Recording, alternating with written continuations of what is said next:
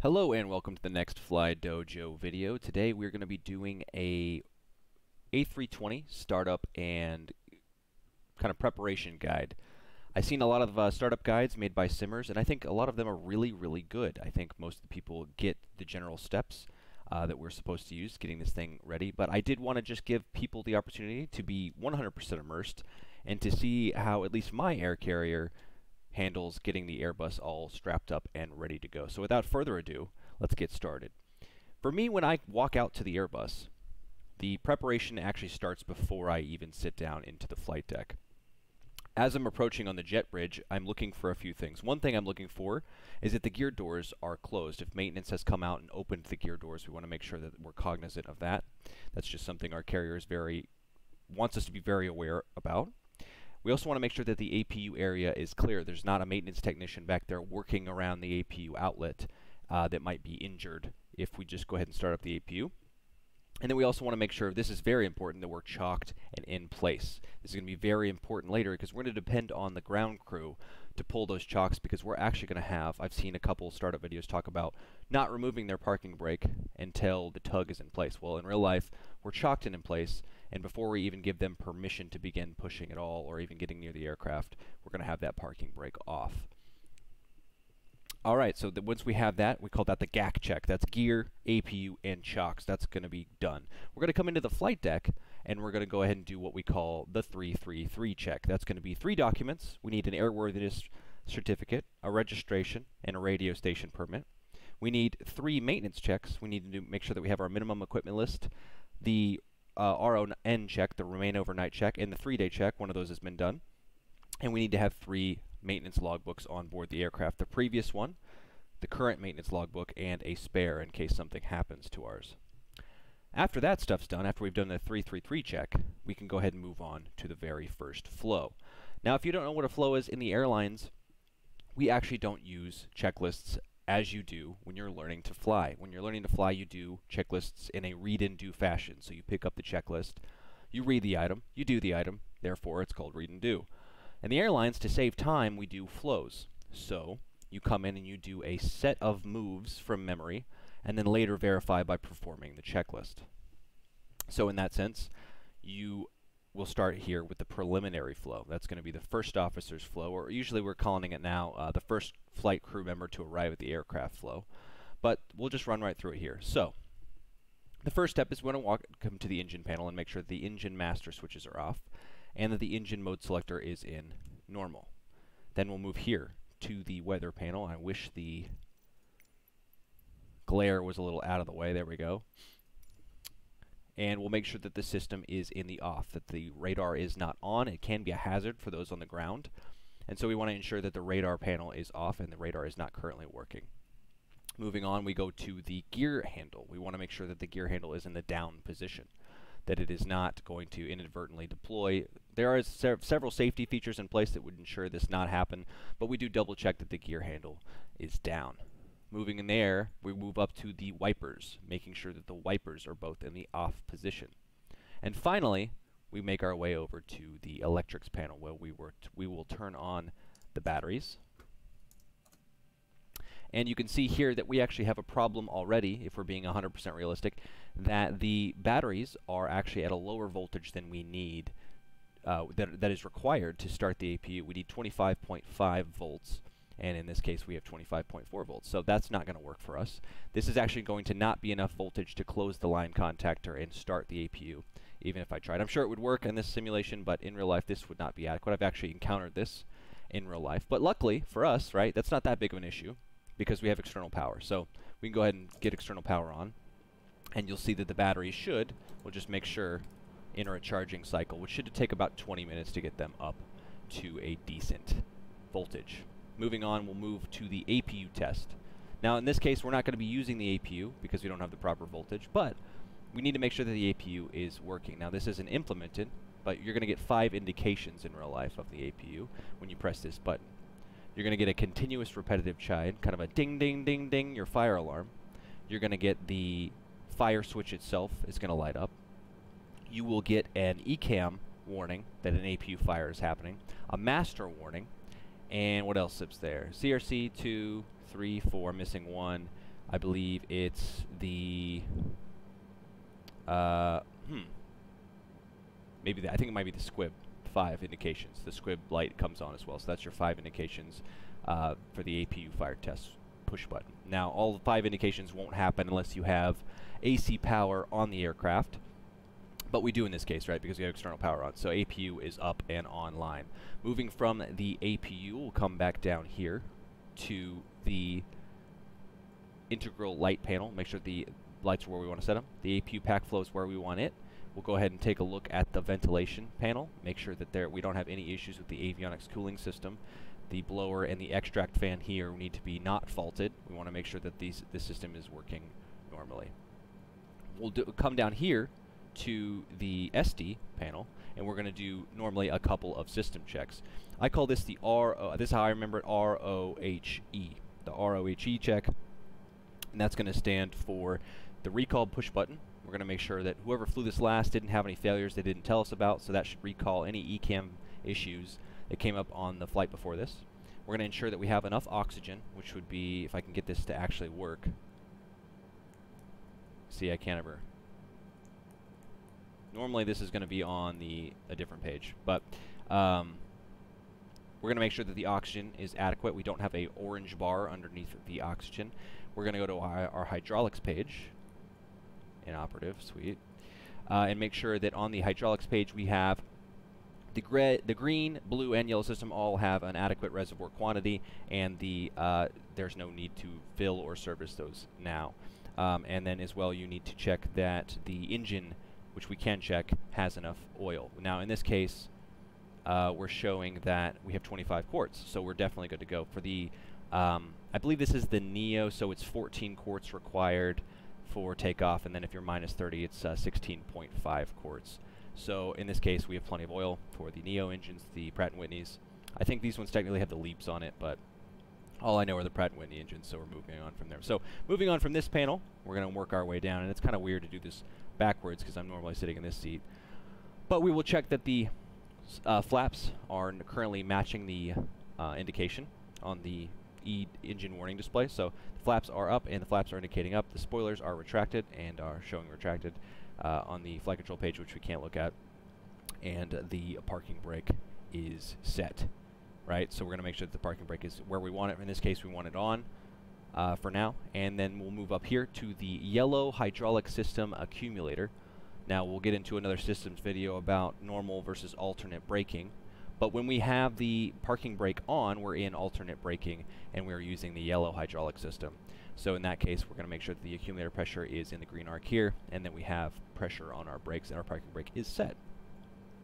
Moving on from there, we're going to do a couple things behind the seats here. We are going to make sure that we have all of the emergency safety equipment that we require for this flight. We're going to make sure that these circuit breakers have not popped. There are no circuit breakers that have popped inadvertently somehow.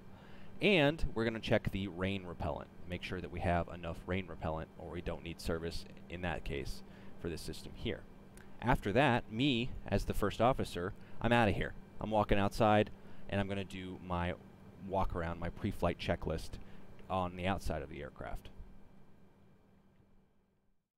Okay, now while I'm outside doing the walk around, ensuring everything's looking good on the outside of the aircraft, the captain would be sitting down and doing his preliminary cockpit preparation and making sure that things are where they need to be in here. Now, in the future, I might do a video about what I'm looking for. If you guys are interested, go ahead and leave a comment and ask if you would like to see that, what the pre-flight looks like from the exterior of the A320, what I'm looking for, and what all those probes, vents, drain masts are actually for. But for now, if I'm the captain just taking my seat, putting my bag behind here, and I'll go ahead and do my very first flow of the day.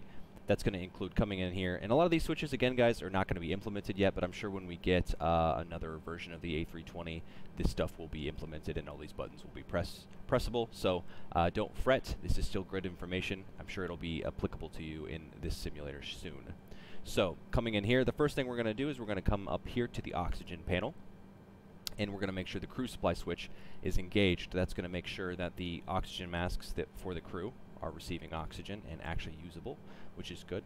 We'll move up here and we'll ensure that the ground control button has been pressed, so the pre-flight activities of the aircrew are being recorded for the cockpit voice recorder, and then we would press the CVR test button, ensuring that the parking brake is on and that the loudspeaker is about in the 12 o'clock position here. After that, we should get a chime. You should get like a tone, and then we'll know that the CVR is working. We'll move up here to the evacuation panel, and we will move this into the captain position. That way the captain is the final authority on whether or not the evacuation can be commanded. Then we'll move up to the ADERS panel. When we arrive at the ADERS panel, we just want to make sure that we begin the full alignment of the ADERS system. The gyros have to do an initialization that takes about 10 minutes. So we're going to go ahead and make sure that we have these ADERS powered up. Now the big one we're looking for when we get to this panel is that the on battery light comes on as we engage these various units. That's going to make sure that our emergency battery backup lines are successfully connected, and then in the event we did lose all of our external power, we would have battery power to these for some time. Fun fact, trivia of the day, if you leave these engaged without external power to the aircraft, and they're running on batteries on the ground, I believe they will, there'll actually be a siren, like a little horn going off, like an and so if you ever approach an Airbus that was left in nav because a crew swap was going to happen, and somehow the external power fell off the airplane, then this actually will sound an alarm after a few minutes. So that's kind of fun fact. Anyways, so we're going to do these 1, 2, and 3. Now typically, you know, it's how anal you want to be. A lot of guys go left to right. We are trained to do 1, 2, and 3, so it's you go from off to nav over here, and then in the center after that. So 1, 2, and 3. That's going to take 10 minutes, but all we do here, boom, looking for on bat light, boom, looking for on bat light, and then boom, looking for the on bat light. Then we move down as the captain to the lights panel. We're going to put the strobes in auto. This is actually a 2-part switch. It's not really, seems to be implemented here with 1 and 2, and we set it to 1 or 2 depending on who will be flying that day. So let's say the captain's flying, it'll be in the number 1 position. Then we'll move over here. We will go ahead and ensure that the seatbelt sign's on. We are in auto for no smoking lights, and the emergency exit lights are armed. On this panel here, excuse me. We'll move up to the landing elevation panel here and make sure that it is in the auto position. That's going to let the flight management guidance computer determine the pressurization schedule of the airplane and what pressure it needs to be at as we depressurize on the ground. If there's a mismatch between the database and reality, you might get a little bit of a whoosh as the outflow valve opens when we touch down at the destination airport. So make sure that's in the auto. If it's not in the auto, you might have a surprise on the ground where you're going. Then we'll move up here and we'll look at the pack flow. Again, the captain will decide, based on how many passengers we have that day, what we want for pack flow. So if the APU packs were on, we could, well, if the APU's on, it's set to high, but if once the engines are taking over the bleed load, the pack flow is actually controllable, and in that case, you may want to change how much output you got. But typically, we're going to leave it at normal. We're going to leave these here.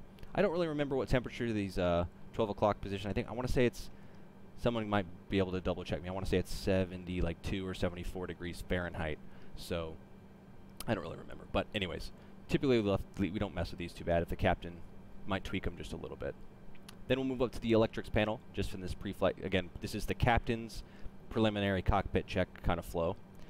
And we will do a battery test. So he will power these off back on again to ensure that they're charging. And just making sure and see that they're not even charging at all. So in this case, when he does the check, knowing that they would have been on charging for a few minutes, they'd be no good. We'd be calling maintenance. But this is a simulation, so we're good. Now for the fuel pumps, we actually do not engage the fuel pumps until the fueling process is complete. So back there over the right wing is the fuel port. The fueler will be actually doing the fueling, and once that fueling section is complete, we'll do 2 things. One, we'll finally turn on the seatbelts sign to indicate that we are fueled. That's kind of a mental note. And we will turn these fuel pumps on. But today we're going to say that we're fueled, ready to go, and we're going to turn the fuel pumps on. But just know that this might get skipped in real life if the fueling process was not completed yet. Then we'll move up here to the fire panel.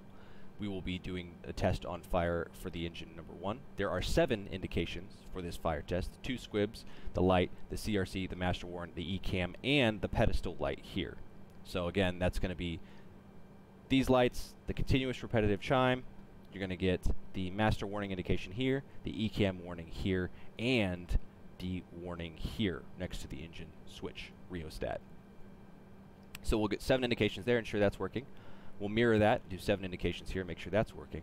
Then we'll come up here kind of weirdly to the audio switching panel. And again, these flows come from Airbus themselves.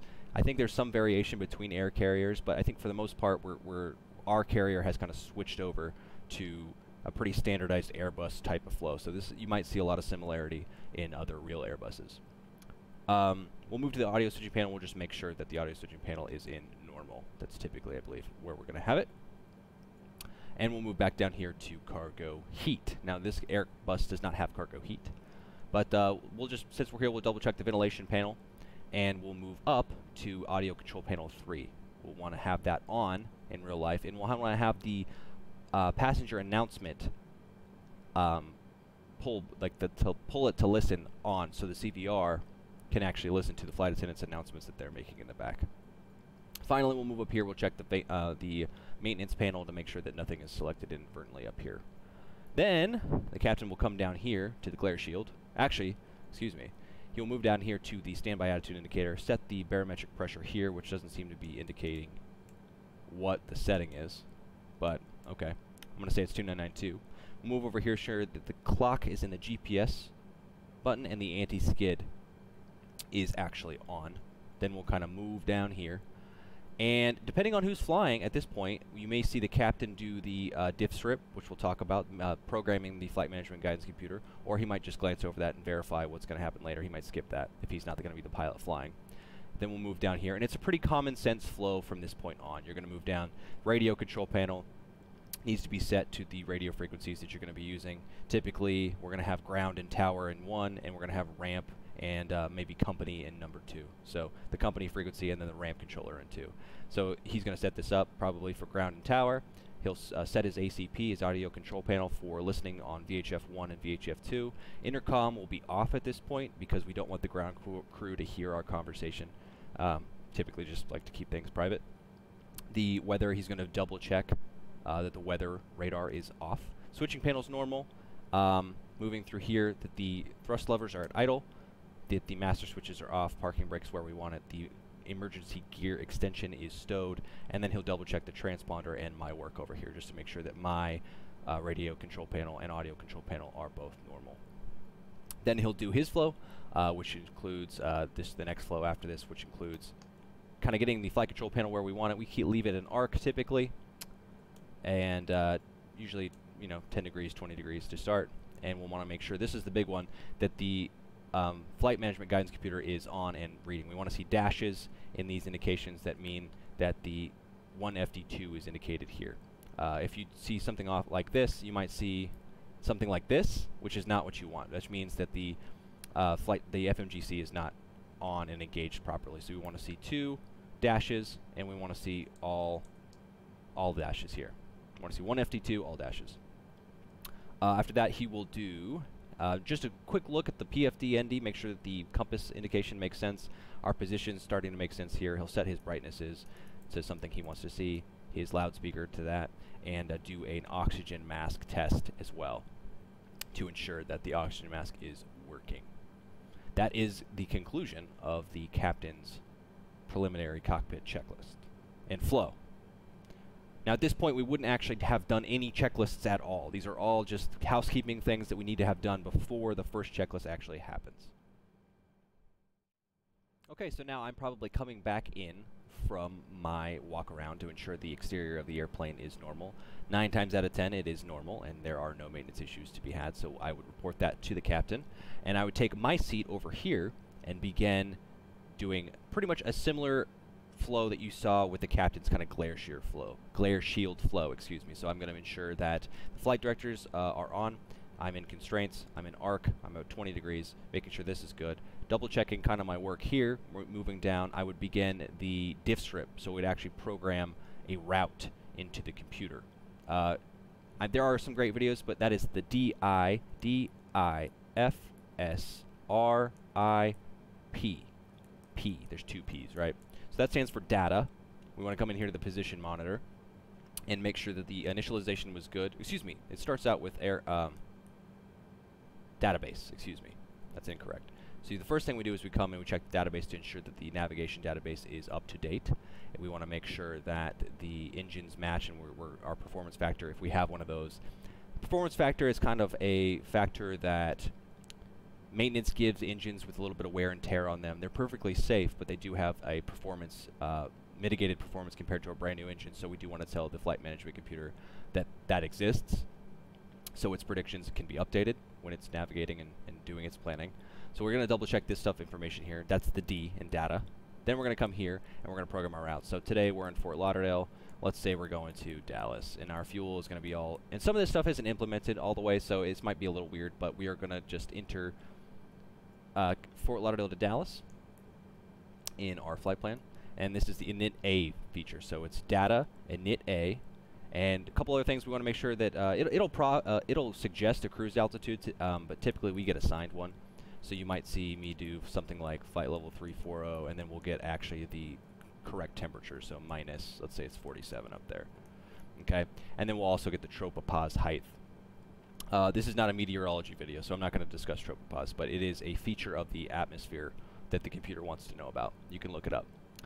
So that's DI. And that's pretty much it for this page. We just want to make sure we get our cruise flight. Our cost index, excuse me, that also needs to be entered. That's going to tell how aggressive we want to burn fuel on the way to our destination. And then, if we had any alternate here, we would enter the alternate in this area. So let's say we have Houston as an alternate today. We'll put that in there. And that's going to update our fuel planning as well. So Houston's our alternate. And then we'll deal with that later. And then we would also enter the flight number for the ADS-B information here. So let's say we were somebody, I don't know, MM101. Let's say for some reason that's our call sign. So we put that there. Now the ADS-B information matches. And then this is all good. So that's init A. So data, check the database, init A, DI, F, which is flight plan. Now it's populated from the init A, my departure and destination airports.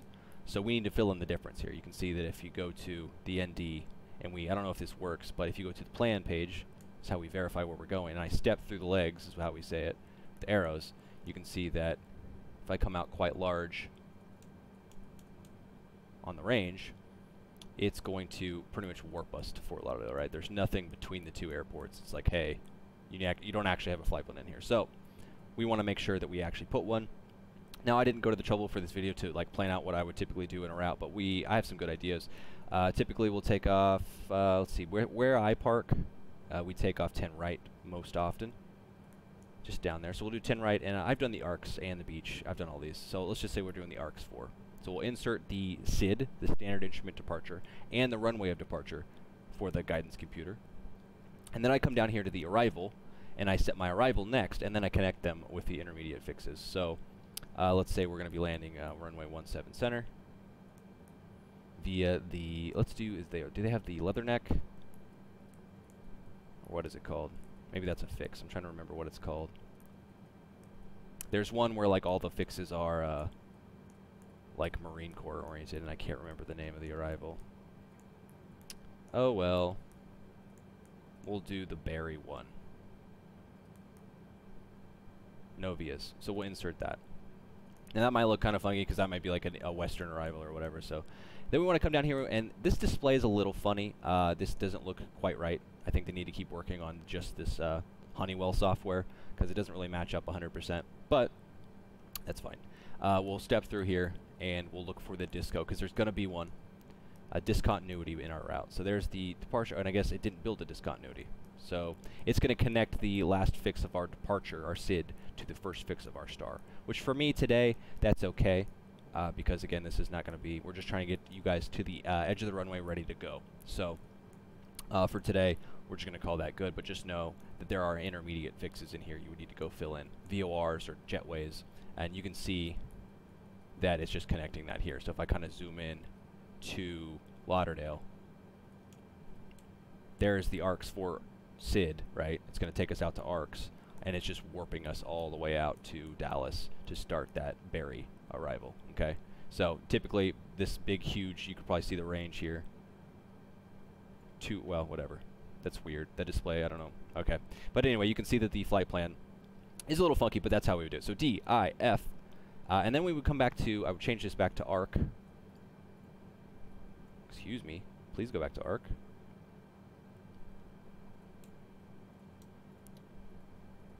Oh, that's interesting. This does not move with this in real life, but okay. We go to secondary. Now, the secondary looks identical to the init A page, okay? But it's a secondary flight plan. But what you do is you would program something like Fort Lauderdale to Fort Lauderdale. And the thing we would do is we would have an ILS built back into, let's say our departure runway is 10 right. We would build another ILS approach into 10 right in case we had an emergency on departure. We could suddenly switch, go into heading mode by selecting our heading, activate our secondary, and ask for vectors back to intercept the final approach for runway 10 right. So we could be back on the ground within 5 minutes of departing. That's kind of a safety feature, so that's what we use our secondary flight plan. And you'll see that once we have a good departure and there are no failures or anything, we'll go ahead and copy the active into the secondary as a backup active flight plan once we get through 10,000 feet. So that's the S. So D, I, F, S, R would be the RADNAV page. There's differences in opinion on what the RADNAV page can be used for in the pre-flight activities, but what I do for situational awareness is I just program a VOR in that's nearby. It doesn't like my VOR selection, but typically what we'll do is it will auto-tune the nearest nav aid automatically, unless you tell it, I want you to look at this VOR and this VOR only. So I'll hard-tune, quote-unquote, a VOR into the RADNAV page.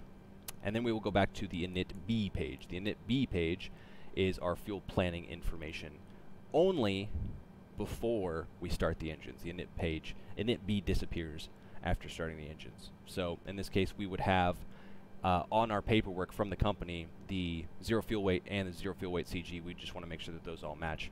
We would have our block fuel, what we ordered in pounds from the fueler. We would verify that information. And then we would verify any information like alternate information, taxi information is typically like 0.4, and then the computer will eventually spit out a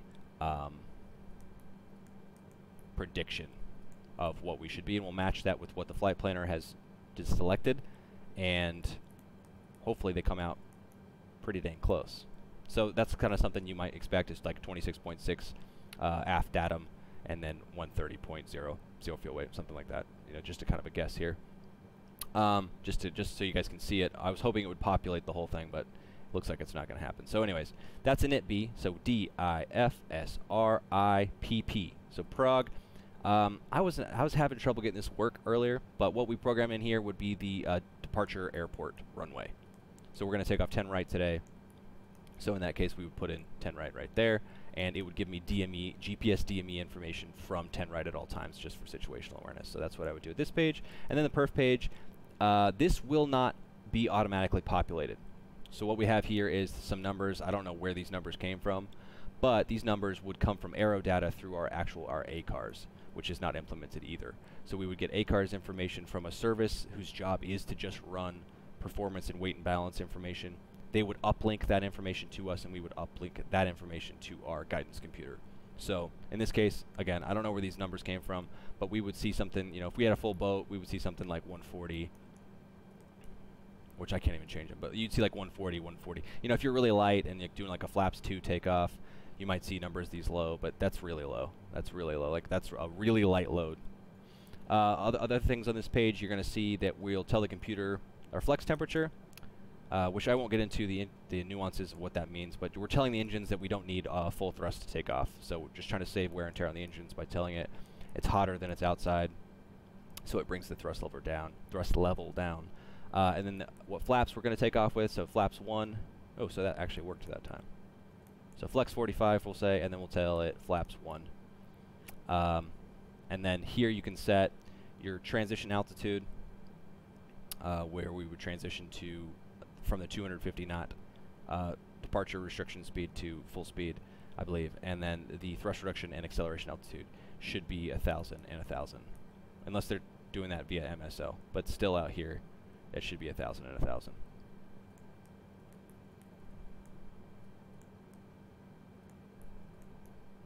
Okay, so that's it. That's it for this part. That's the diff strip. I know that was a lot.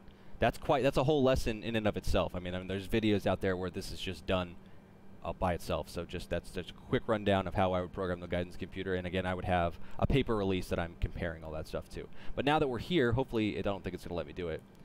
but we would have the pilot flying, which we'll say in this case is going to be me, the captain, would have the perf page selected, while the pilot monitoring would have the flight plan page selected. And to finish the flow, I would come down here, check my radio control panel, audio control panel, set my transponder code from my clearance. We'll say I got 5555, and make sure that the thing is set to on auto there. Excuse me, actually, that doesn't happen yet. We just set the code. And that would be it. So now, once we've got this kind of this housekeeping stuff to get things ready, completed, we're going to come to another portion, kind of a mental note, where kind of a memory aid where we say talk checklist APU. So we need to talk to the flight attendants. The flight attendants need to be briefed on the altitude we're going to, the flight time en route, any possible turbulence, and anything that they need to consider. That's their opportunity to kind of get introduced to the crew, and also they can tell you at this point whether they're having trouble with any passengers or anything like that. That's the captain typically doing that. And then the pilot flying, so the captain in this case, would do a departure briefing. So there's another memory aid we use for the departure briefing called PAWTAS, P-A-W-T-A-S. And that stands for pilot, who's the pilot flying, aircraft, which aircraft are we in. My air carrier flies several variants of the Airbus, so we need to clarify the differences between those variances. The current weather, where we're departing. The taxi route we're going to use, so that's P-A-W-T. Abnormals, so we'll do a kind of a emergency briefing, which I'll cover here in a second. And then we'll talk about the SID, so the standard instrument departure that we're going to be using, so the SID. So just a quick rundown, something like that would sound like, okay, I'm the captain, I'll be the pilot flying today. The aircraft we're in, where it's an A320 Neo, we're going to keep in mind all of the engine limitations for these new Neo engines, and we'll make sure that we use a dual cooling start. I'll just have the first officer select dual cooling just to keep those start times down. It looks like the lineup out there today for departure is not very high. There's not a lot of people to look for and wait for, so we're just going to go ahead and start both engines here at the gate after we push, instead of starting one on the way over there, just to get that out of the way.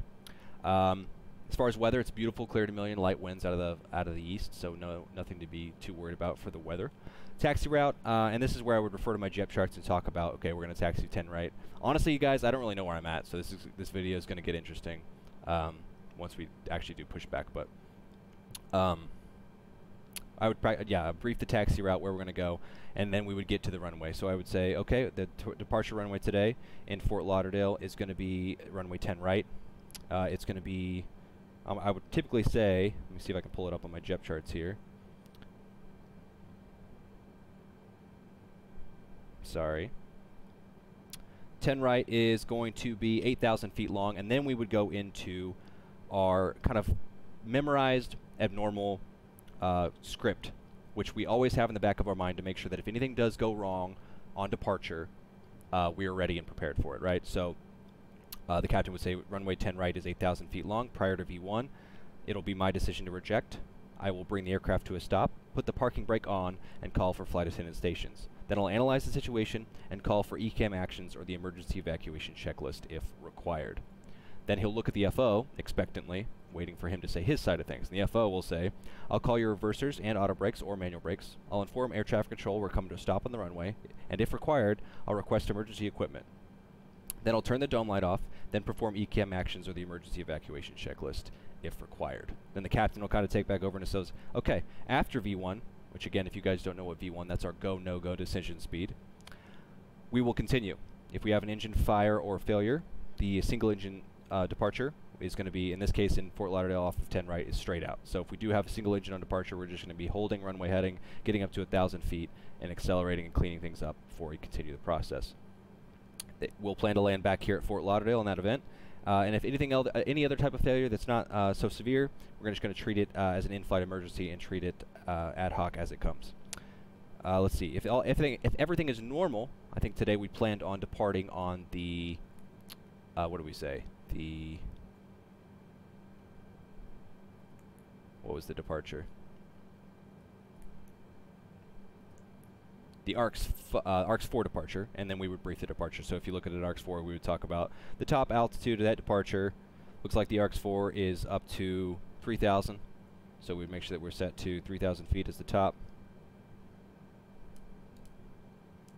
And looks like and then we talk about constraints. So we need to make sure that the a tone is got an expect at 11,000 here for a tone. So we don't. So you need to see that at or above 11,000 for a tone is entered into the flight plan. So we would need to have the constraint in there for a tone. And for some reason, yeah, this is going to really mess with people. It's bringing up the lateral page instead of the vertical page. Despite, am I crazy? Yeah, this is wrong.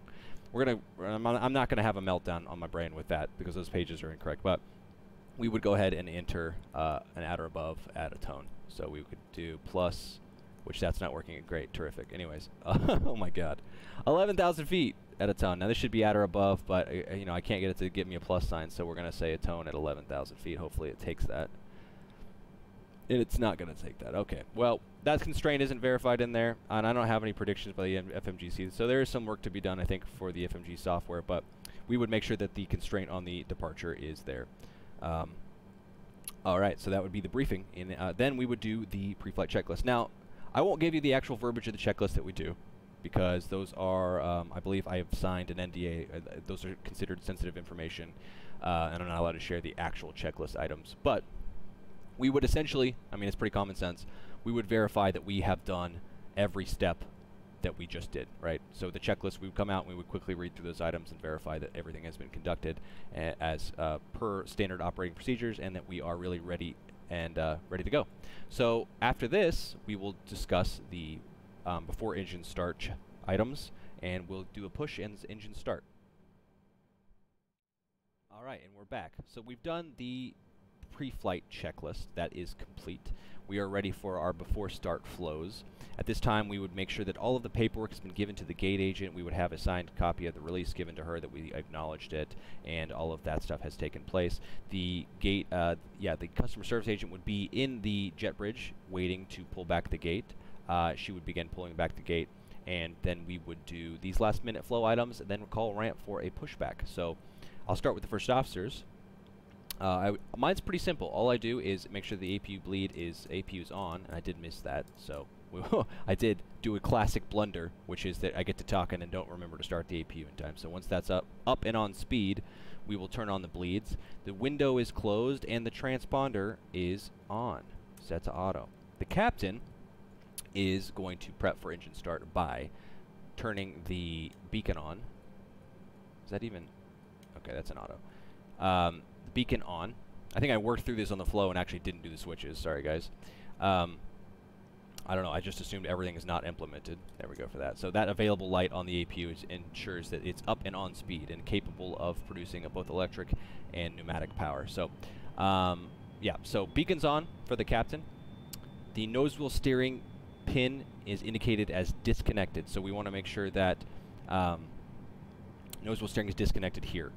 They can put a toe pin inside of the nose wheel gear, and that's going to disable my nose wheel steering and make it safe for them to push me back, so it's free cast string for the tug. So we want to verify as the captain that the amber nose wheel steering disconnect symbol is here, the doors are closed, and the slides are armed. The accumulator pressure for the yellow system is good.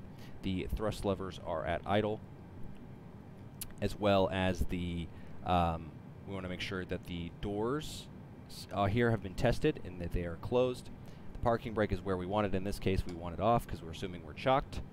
Hopefully I don't move and the thing does simulate that we are chocked. And we have our window closed as well. So again, that's beacon, nose wheel steering disconnect, doors, windows, accumulator pressure, thrust levers at idle, parking brake, door check, window check. Good to go there. And for the first officer, we have our bleeds on, doors closed, transponder is on. So we are ready for pushback. This time, as the first officer, I go ahead and give ramp a call and say, ramp, this is so-and-so, we're at gate so-and-so, and we're ready to push. And they'd say, so-and-so, you're clear to push, tail to the, let's say in this case, we're facing south, so tail to the west. And I did realize just now that we are right here at the departure end of 28 right, so for brevity's sake, I'm going to go ahead and change my departure runway to 28 right. That way, just make the video that much smoother, more smooth. And what that's going to mean, guys, is as I turn the airplane around, there's going to be several steps we do that we would have a lot of time to do if we were had a pretty high taxi time. But what we would do in the event that we don't have that is just do them while we're parked, which I think is what we're going to do for this video. So without further ado, I think we are parking brake off and ready for push. So I'll press Shift P. Hopefully this works.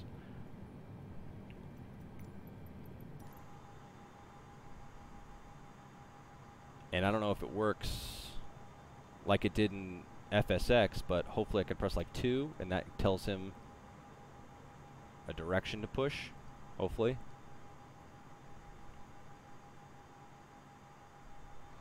Here we go, here's the pushback. Now, in real life, I would be doing, he would command the first officer to begin the start sequence, okay? So in this case, I'd make sure that the bleed's on. He'd say, go ahead and give me a start on 1. I'd say, all right, starting engine 1.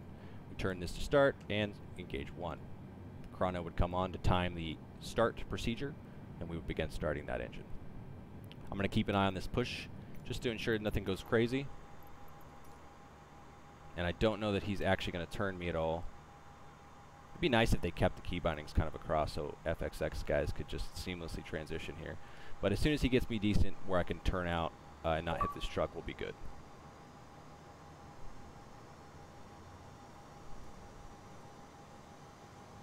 That's probably good. Hopefully he'll stop his push. Terrific. So at this point, the captain would say, push complete. So the crew would say, push complete, set your brake. The captain would say, okay, brake is set. Show me the pin on the left, clear to disconnect. And what he's saying is he wants to see that their toe pin is gone and removed from the airplane. That way he has nose wheel steering and that this orange symbol would be gone. Looks like at this time we're getting a good start on 1. The big indication for me are 2 things that look like neither one of them are going to be, I don't know, excuse me, I don't know anything about these leaps. Okay, I don't know how they start or how this works, so I fly the Pratt & Whitneys. So, here you go, you can hear that PTU going off. So it looks like we got a good start on 1, I would take it. So he would go ahead and say start engine number 2. So starting engine 2.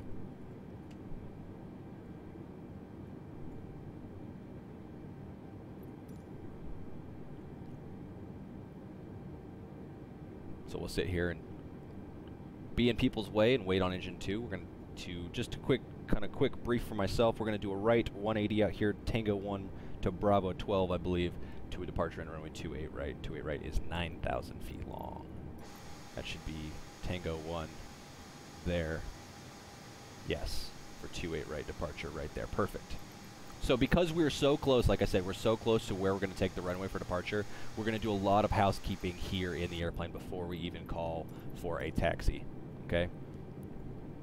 We'll kind of go over that some of that stuff. Okay, it looks like we're getting a good start on engine 2. I can kind of still hear it roaring up there. Once it settles at 19.6, it looks like, we would call for the taxi check.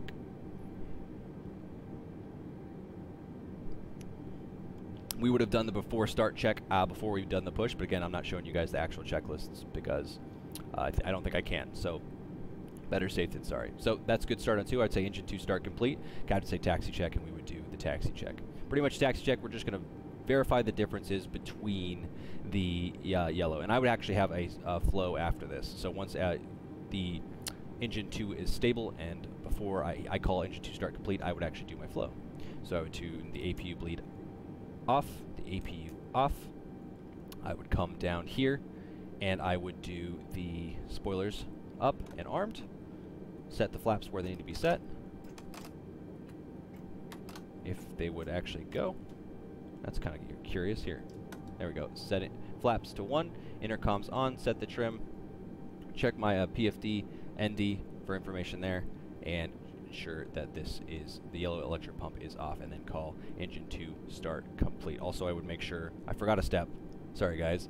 So it goes like this. It goes APU bleed, APU, down here to spoilers. I'm doing it backwards, so I'm usually sitting over there, so it's kind of messing with me. Rudder trim set to 0, flaps set to the departure takeoff, and intercom, set the trim to your aero data information. Come up here, PFD ND check, yellow electric pump check. That's going to be, typically if we're taxiing with 1 engine, the yellow electric pump would be coming on. All right, so he would call for taxi checklist, and then we'd begin taxiing. Now, this is where the differences start. Because we have a very short taxi, I as the captain am going to elect to do all of our housekeeping here at the ramp before we ask for taxi, just for time's sake, because we're going to get really bunched up on time with that short taxi otherwise. So, what the captain would ask for me as the first officer now would be a mini brief, is what we call it. So he would take a look at the FMGC, or I would, if I'm doing the mini brief, and I would go through a safety check for just a few things that we need to make sure and we verify before we take off. So it is a memorized flow. Let's see if I can get it right, and if the FMGC gets in my way, I don't know. So, and this is why we go back to pilot flying's on perf, and the pilot monitoring is on flight plan. So I would say it's going to be a runway 28 right departure. Here's how I would start. I would say mini brief. Runway 28 right departure via the see, and it's not displaying it here, via the ARCS 4. Sorry, 28 the runway I'm all sorts of screwed up. Excuse me. Okay, the mini brief would be, it's going to be a runway 28 right via the ARCS 4 departure. Weight is 68.8 kilograms. That's really weird because we do it in pounds. Flaps, config 1 plus F, fuel 10.6, flex 45. That typically would display the flex here. Then it's now I'm not getting my V speeds here, which should also be on the speed tape. You should be able to see them above here. But you'd say like V1 140, V2 145, 3000 blue, first fix, cried. So just to read it like I would read it in real life, it would be like, it's going to be runway 28 right for the ARCS 4 departure, weight 148.5, flaps config 1 plus F, fuel 26.5, flex 45, V1 142, V2 145, 3000 blue, first fix, cried. He'd say no questions, mini brief complete. After the mini brief is complete and both engines have been started, we can move into the flight control check. So he was going to say flight controls, and I'm going to get ready, and he's going to move through the flight controls, and as you move the flight controls on the ground, the flight control SD page automatically populates this screen. So these flight control page, which isn't implemented, shows how the flight controls are moving in response to your inputs.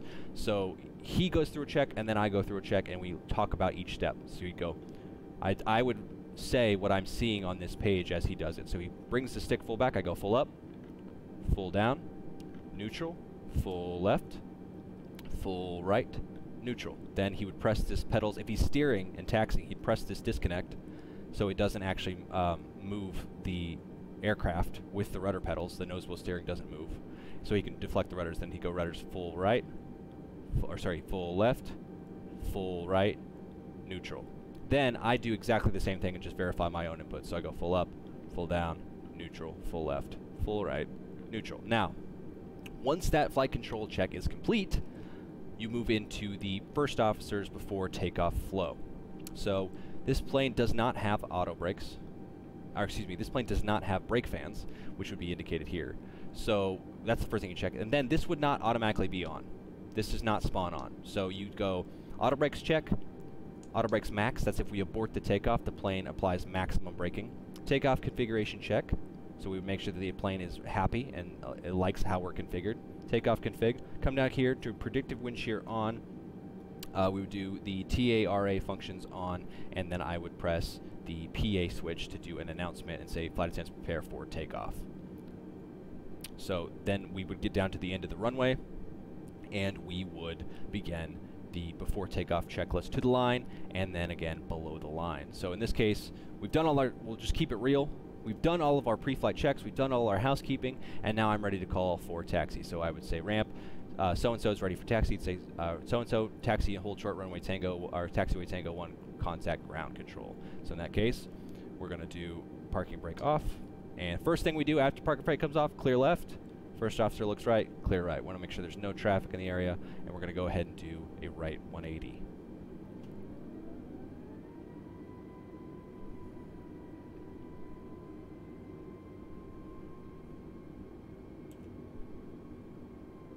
And I'm just turning on my head tracking here, and we're just going to see if we can follow the lines out and get just holding short here of Tango 1, I believe. Woo, narrow.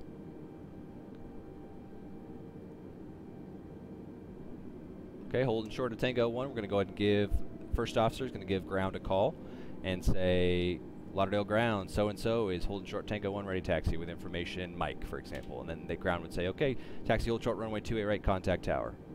Alright, and I would read back that instruction. So-and-so is hold short 28 right, contact tower. Go up here. And the captain would get any last minute things that he wants done at this point. So we're going to kind of go up here and hold short runway 28 right.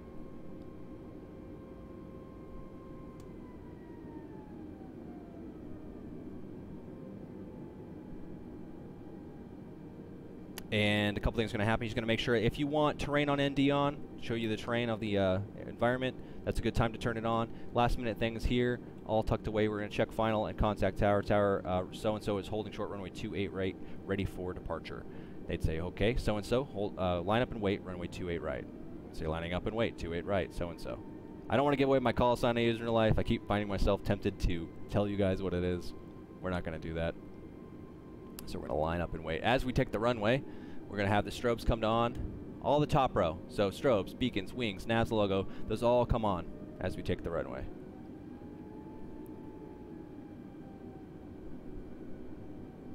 So we're going to taxi into position here along the center line. Try to get a good line up.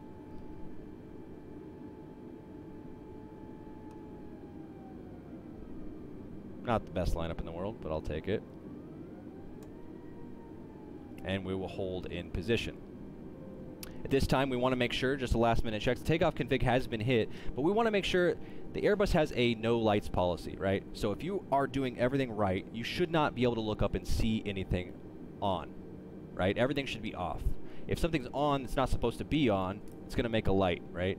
So we want to make sure that it's dark up here and that this is all green and looks good. There's no indications of anything here. Like, for example, if our parking brake was on, we could easily look up and say, oh, parking brake's on. That's no good, right? So we want to make sure that stuff's good, and we're just waiting for that departure. It might take 10 seconds. It might take 2 minutes. But then eventually the tower's going to come over and say, okay, so-and-so, clear to take off runway 28 right. And we would say, clear to take off 28 right. Fly runway heading, so-and-so. Okay, so for example, let's say they gave us a fly runway heading. Took us off our departure. We would turn on all these lights, all the way on. And we would begin our takeoff. So first thing you're going to do is, just the last thing for this video, I know this isn't part of the startup, but this is just how we would do it, is you want to hold your stick halfway down. There's going to be a pitching moment as you apply power, so you want to just apply a little bit of nose down pitch, and we're going to bring those up to about 50% power. Just let those stabilize, and then eventually go into flex. And today I'm going to do toga because I don't think it's reading my flex, but there's toga thrust. And now the first officer's waiting for the 80 knots call. We're coming down the center line. Eventually when we get to 80 knots, the first officer's going to go 80 knots, thrust checked. And I'm going to say check, and then I'm going to bring my pitch to idle. Then he's going to go V1, rotate. Rotating the aircraft. We're waiting for that positive rate call. Eventually the first officer's going to go positive rate. Gear up, and we're just going to fly into those flight director bars. So this time I'd select heading because we got a runway heading assignment. So fly runway heading of 277. And we would stay in those flight directors so we don't overspeed the aircraft. Eventually you get to 1,000 feet, it's going to want lever climb. So we'll go back to the climb detent. Staying with the flight director, it's going to want us to pitch down to ensure that we start to accelerate. That's our acceleration altitude. And at this time, it'd be a good time to go ahead and turn on. If we wanted to, you can hand fly it. I've done that plenty of times, but turn on autopilot 1.